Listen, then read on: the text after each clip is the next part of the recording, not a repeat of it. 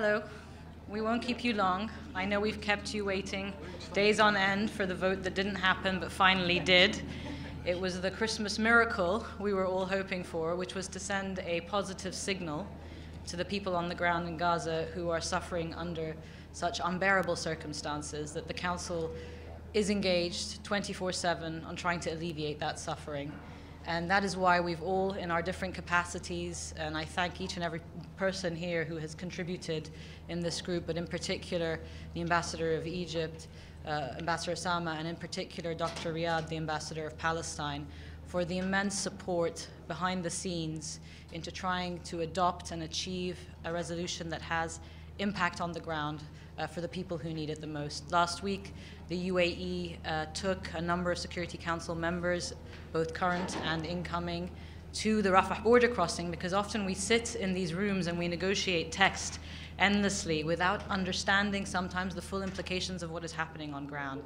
And I think that trip, facilitated by the government of Egypt, where we saw so much evidence of that suffering, so many thousands of trucks that were not able to go into Gaza, despite the fact that Gazans today are classified, half of the population is starving, and that famine is a very real possibility in Gaza as we go into our Christmas celebrations and holiday and festive season celebrations. So keeping people at the forefront of our work is when the Council does its best diplomacy. And although the situation is still bleak and dark, I hope this is a glimmer of hope ahead, that we can unite both as an Islamic and Arab group, but also in the Security Council to try and deliver outcomes that are actionable, operationable, and mean something to people on the ground. And I know other speakers have mentioned what this resolution does. I know you've read it, several iterations of it. I'm often amazed how often I see it in the press before I've even distributed it to the Council members, so well done you.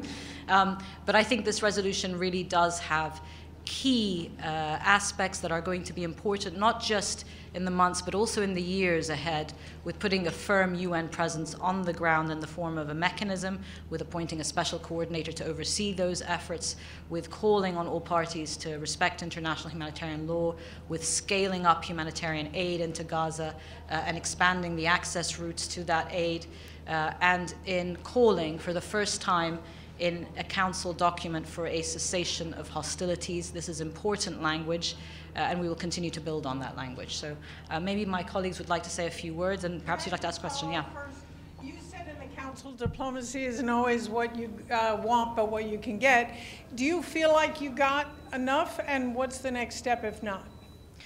I think, again, putting people on the ground first and foremost in mind, it would be really easy just to go for rhetorical declarations and end without consensus where we adopt something. That doesn't help people on the ground. So I feel that what we have done will have impact, will save lives on the ground. And again, as I said in the Council, I have to thank the United States for their close collaboration, Ambassador Linda Thomas-Greenfield for her close collaboration in trying to achieve that outcome. We had the goal of saving lives on the ground in mind. Of course, it was not a perfect resolution. Of course, everyone in this group has called for a permanent ceasefire, and we support what we put forward in the General Assembly that had 153 votes in favor for that ceasefire. And the UAE did submit that resolution less than 10 days ago, and it was not adopted. So we can go for declarations in the Council, or we can try and have impact on the ground for people who need it the most. Civilians in Gaza are dying because of the war. 20,000, 60% women and children, that is a fact. It's also a fact that several thousand more will die, as predicted by UN agencies, from lack of food, lack of water, lack of access to basic medical supplies. People are dying from infections. There is widespread disease. And so when we went to the Rafah border and we called for a code red moment as we listened to the UN officials on ground, I think that has led into the discussions here today, which led to an outcome. But it's not perfect. It's diplomacy. Ambassador, you've spoken about widespread support for actions such like this outside the Council. Can you talk us through not opening this resolution up to co-sponsors? Obviously, the first iteration had a lot of co-sponsors, which shows that there was a lot of widespread member support, and they wanted to publicly continue that support. What was the discussion around not opening it up to co-sponsors, this particular resolution, 2720? So I'd like to say that this resolution, the genesis, was a mandate from the ministerial meeting in Riyadh, in Saudi Arabia, in November to try and bring a humanitarian resolution to the Security Council, and there was a lot of iterations of that work. And we opened it for co-sponsorship to the resolution we put in blue on Friday evening, which achieved 83 or 82 co-sponsors, I believe, which is very high for a council resolution of a humanitarian nature, and it shows the support. We did not open the resolution we put into blue for co-sponsorship simply because the negotiations were so last minute, so complicated. There was a lot of different exchange of views. You saw us meet here in the council several times and in close consultation. As Ambassador Greenfield said, there was numerous phone calls, 5 in the morning, midnight, and this resolution went into blue this morning, I believe at 9 a.m.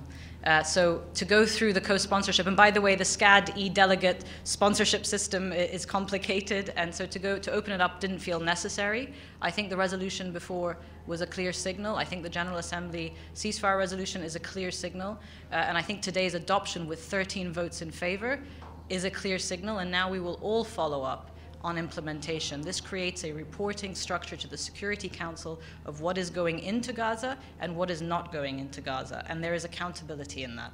Thank you. I was wondering why you made a compromise in terms of OP2. You could have pushed the US to veto, and you could take advantage of it. Again, I think our objective and our obligation was primarily humanitarian, to try and help save lives for the people on the ground. The amendment that was put to the vote today showed the majority view of the Council, which was to have had the original language from the resolution on Friday. The veto gets people nothing. The veto is simply a political declaration, but its failure to adopt means that it doesn't have impact for lives on the ground. What we did today establishes a number of principles and a robust architecture to respond to the humanitarian crisis that I've just outlined. And I think, bearing in mind that the suffering is immense, that it will get worse if aid and medicine and food and water does not go in, I think we did the right thing. Of course, history is full of 2020 in hindsight moments, but I think we did the right thing today with the tools that we had and with the global dynamics that we have in this international community. We used it to the best of our ability to help save lives. Thank you very much. Do you need it? Okay.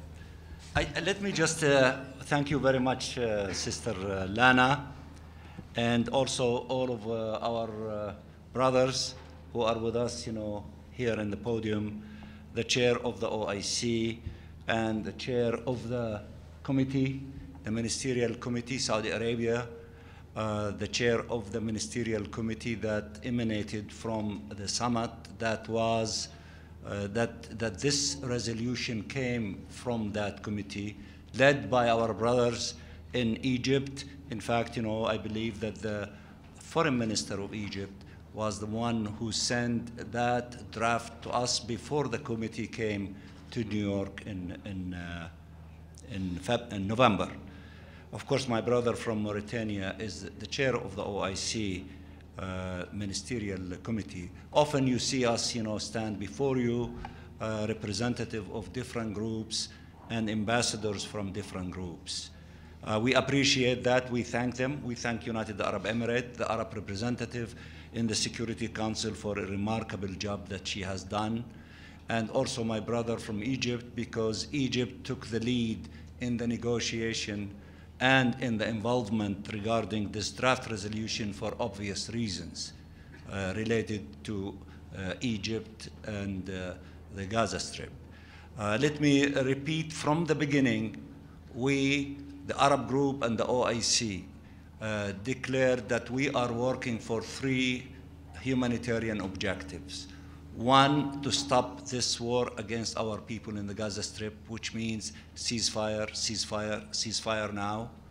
And then 2 is to have humanitarian assistance up to scale.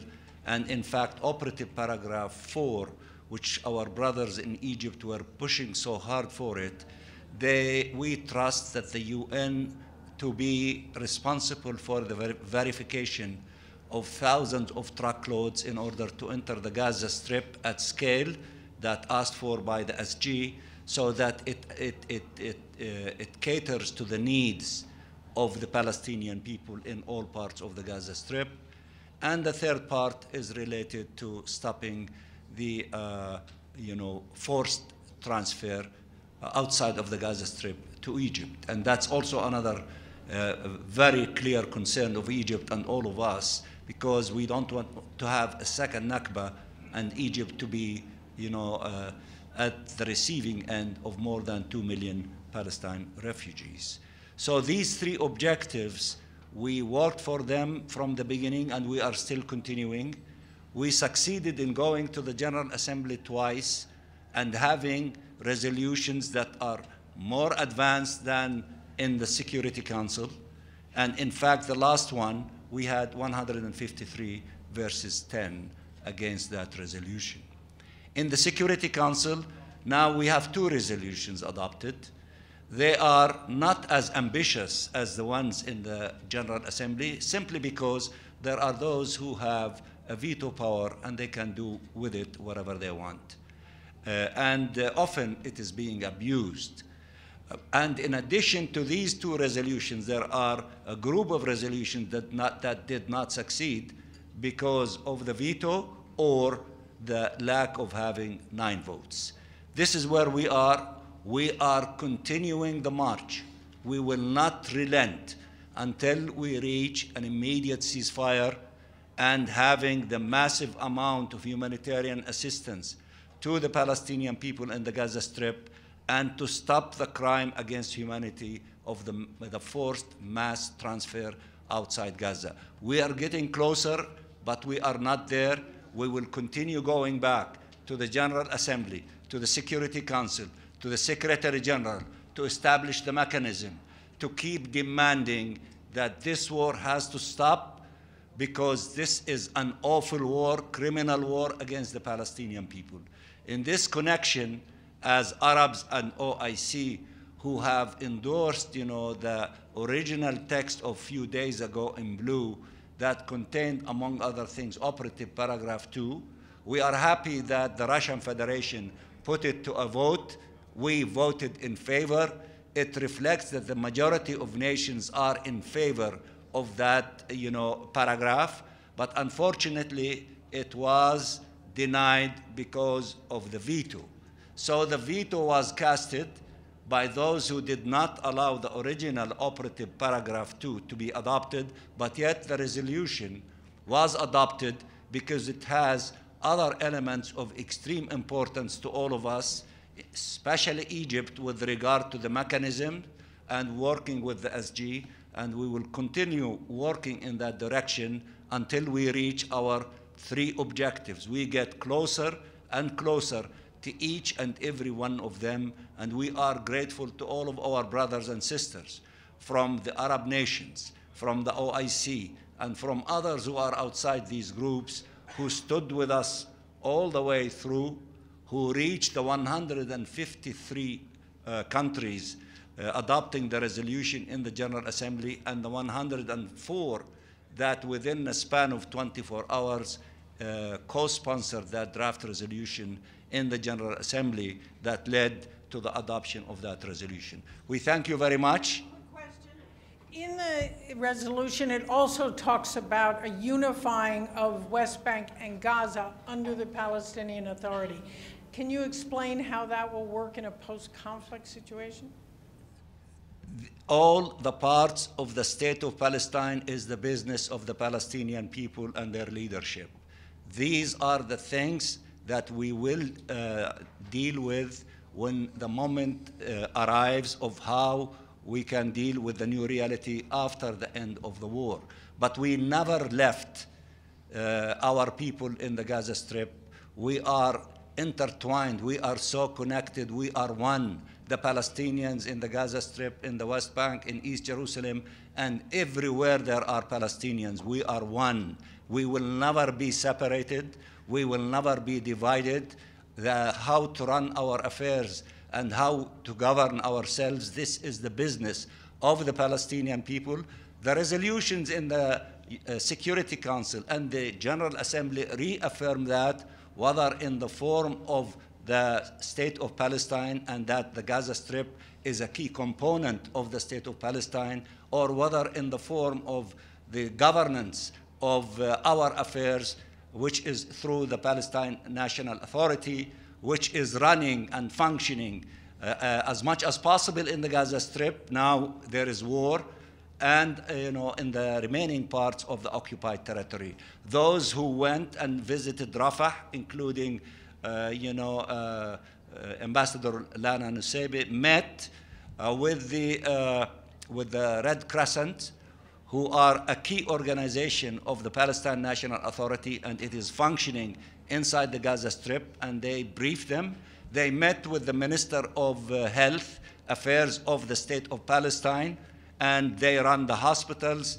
They deal with all of the components of the health situation in the Gaza Strip. She briefed them, and they met also with the Minister of Social Affairs or Social Welfare, in which there are more than 100,000 people inside the Gaza Strip, are part of the work and the affairs of this ministry of the Palestine National Authority of the State of Palestine.